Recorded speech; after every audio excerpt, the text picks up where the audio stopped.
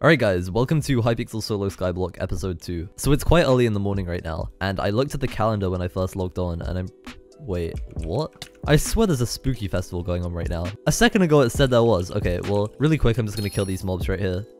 I swear there is, look, all of the buildings are like spooky themed. Okay, let's see. If I kill some zombies, then we'll find out.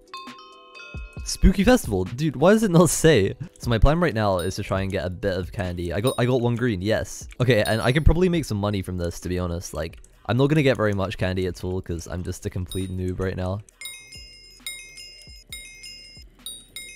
Okay, so we got 48 green candy and 6 purple candy. I mean, it's definitely not good, but it's like, let's just head over to the shop and see what we can buy, because I can probably get a couple of things, and at the very least, I'll get like a trick or treat bag. Alright, let's open the shop. Trick or treat bag, which I'll definitely do. A candy talisman. Okay, I'll definitely do that. Wait, I wonder if I can sell candy to the bazaar. Oddities. Oh, I can.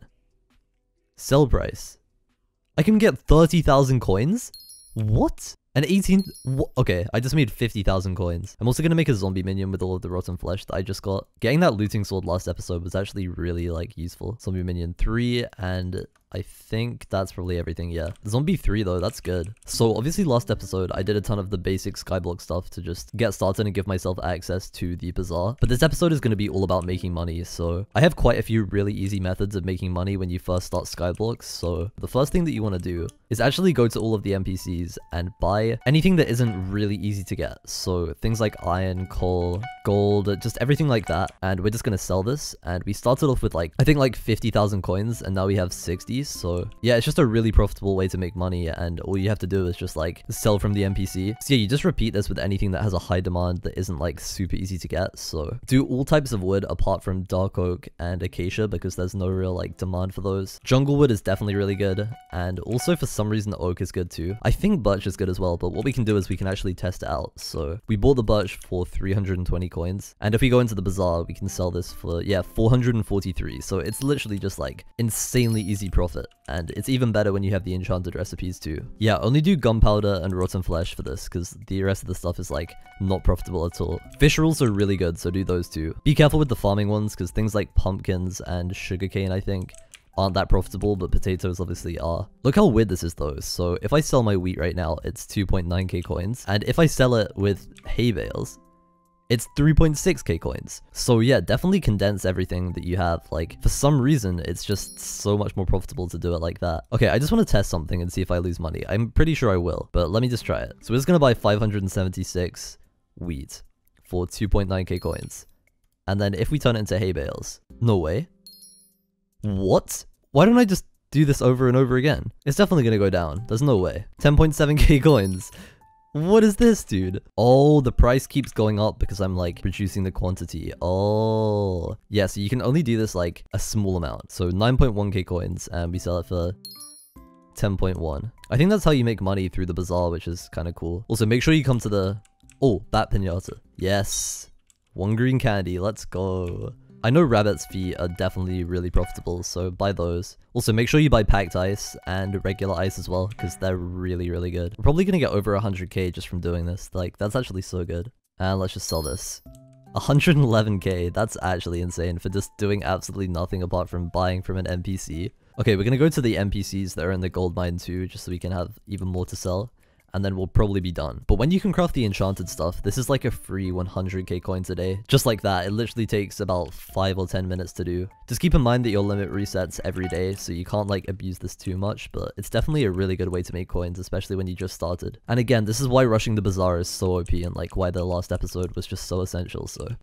And there we go, 114k. So we're done with the bazaar now. So with the money that I have, I want to buy a pet, but I have no idea which one. Like, alright, so we're going to buy a common enderman pet from this guy for 5,000 coins. And surprisingly, this is going to be really good for foraging, because I'm going to get a ton of XP from foraging, and all of that's going to go into this enderman pet. And then we can just level it up, and eventually it'll give me a ton of extra crit damage that I can use to one-tap zealots with. So yeah, we have a pet now. And we have our haze potions, and I think that's probably everything that I need for foraging. So this might be slightly overkill, but I'm going to be using all of these potions in one session, so I'm going to level up my foraging a lot from this, and hopefully this enderman pet is going to be like level 20 or 30 by the end. The reason why a common enderman is so good is because the crit damage bonus is exactly the same as a legendary, but the requirements to level it up are so low. So right now there is a guy with a golden axe here, and a guy who's standing still. Ooh, look at that. We have an almost completely empty park lobby. So what I'm gonna do right now is probably use all 3 of my pots.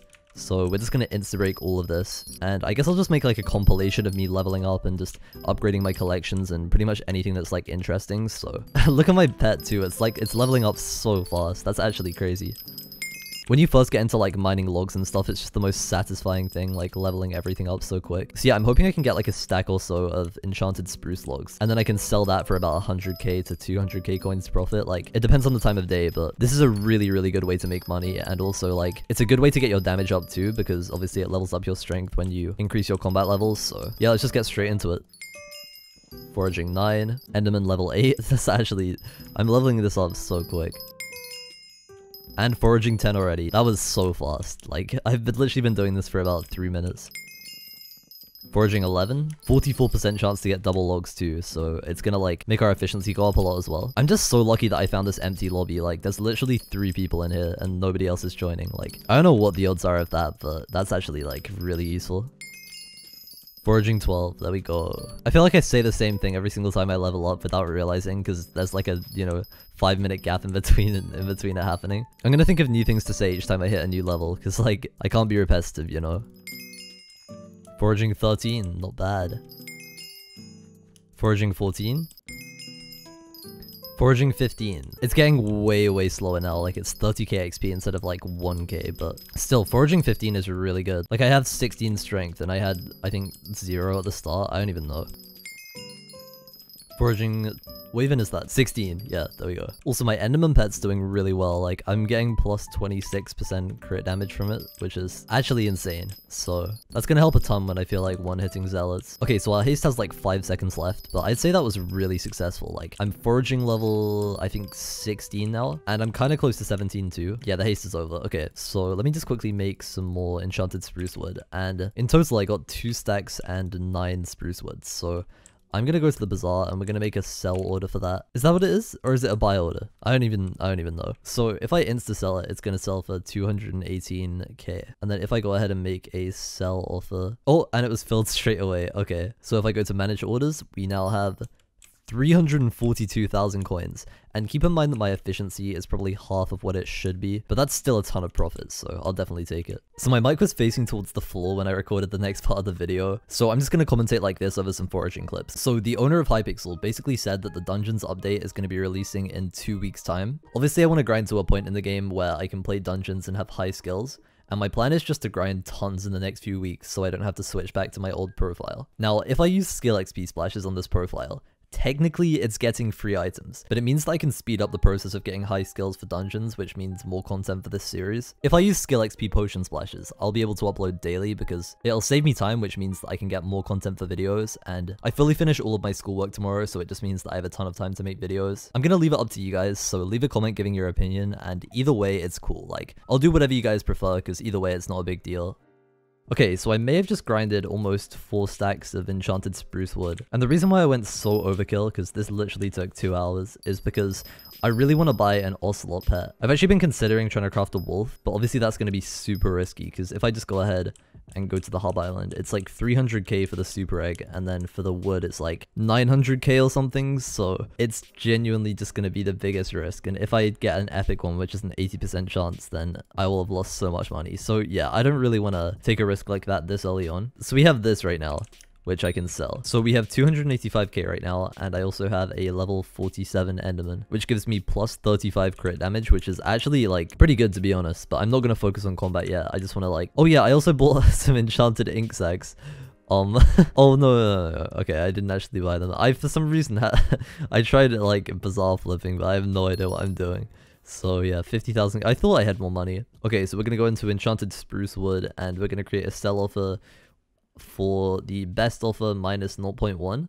So it should sell pretty nice and quick. Alright, so I just claimed my sell offer for the enchanted spruce wood, and now we have 722k coins in total. Now what I'm actually going to do is place a bid on a level 1 epic ocelot, and we're going to try and buy one for as cheap as possible, which is probably going to be like 600 to 700k coins. In the meantime though, I'm just going to do some stuff on my private island. So as you can see, I placed down pretty much all of the mining minions that I got last episode. The reason why is because it's really essential to get each collection to level 4. So definitely do that if you guys are new to the game, because there's so many crafts that are just like really useful to have, especially like the enchanted recipes. And last night I got kind of bored and I made some measurements on my island, and I have something kind of like insane to show you guys. This right here is the key to... Whoa, did you see that spider? Okay, yeah, that kind of hits at what you guys are about to see. So I'm actually not on LunaClient anymore, and I'm using Forge. And the reason why is because if I press the / key, you guys can see that it says select schematic file. Now I'm gonna select this one, which I made last night. And oh wait, don't look at that. Don't look at that. Okay, so I have no idea where I put my soup. Oh, it's here. Okay, magical mushroom soup. So I bought some of this on the auction house.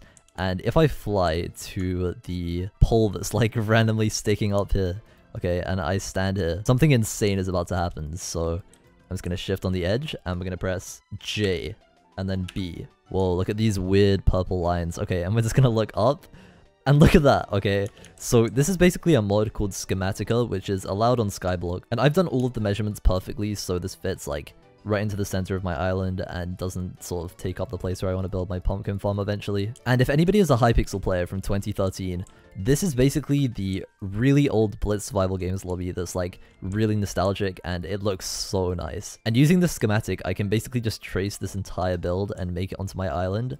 And eventually we're gonna have this thing like floating for people to spawn on. So the actual map is a floating island too, so it'll look really cool as well. So yeah, we're just gonna turn that off for now. Wait, no way.